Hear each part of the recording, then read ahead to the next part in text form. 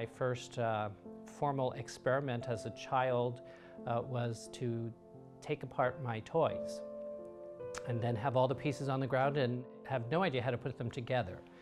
But it was that innate sense of curiosity that led me to the sciences, the natural sciences in particular, where I have an undergraduate degree in biological science, biochemistry, and then a doctorate in microbiology. And it was after that that I went to Seattle, Washington to pursue postdoctoral studies in cardiovascular disease at the medical school at the University of Washington.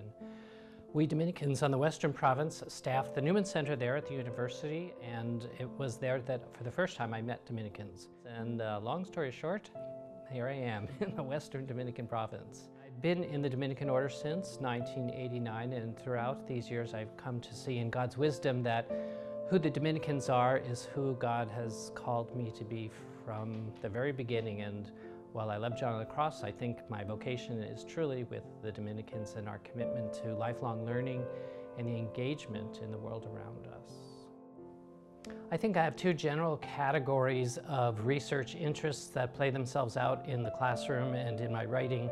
The first has to do with our environment and the current status, if you will, of our world that is very beautifully addressed in Pope Francis' recent encyclical Laudato Si, the call for the care of our common home.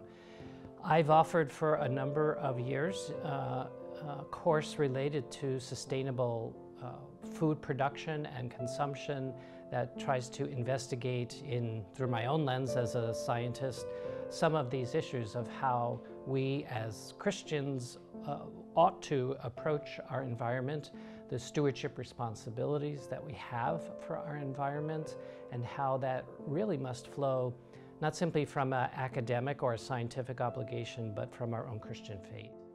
The other category of interest that I have has to do with Catholic culture and our worship responsibilities. As Christians, we have been baptized into the ongoing work of salvation of Jesus Christ, and as the Christian family that is made manifest formally through what we define as the mystical body of Christ.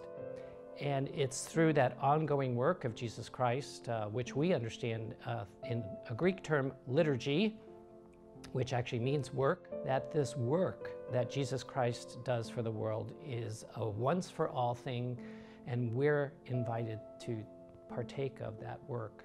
So it's through that lens then that we ask, well, who are we as Christians?